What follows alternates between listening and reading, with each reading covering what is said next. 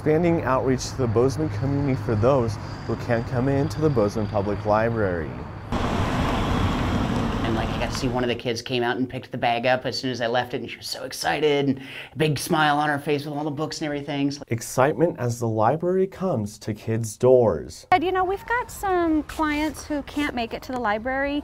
They don't have transportation, but they really want to provide good quality books for their children. Staff at the library and at WIC saw a problem for people struggling to get to the library, so they decided to come to them. We've started this program at the Bozeman Public Library called On the Go Books Bags, with the goal of getting books to the youngest in our community. They're for early literacy. We have a big focus at the library on early literacy. And the volunteer behind the wheel making sure those books get to families is Max Hatton, where he takes his passion for libraries to kids. Came to the library a lot as a kid. Last week he made his first delivery to 4 houses in Bozeman. Bags were pre-packed and I had all the addresses and I just ran around and dropped them off. For Callie, who does the behind-the-scenes volunteer work, says it's about the community she has been able to build. So it's been a really nice way for me to kind of get to know the community. For them, the look on their kids' face is the big reward.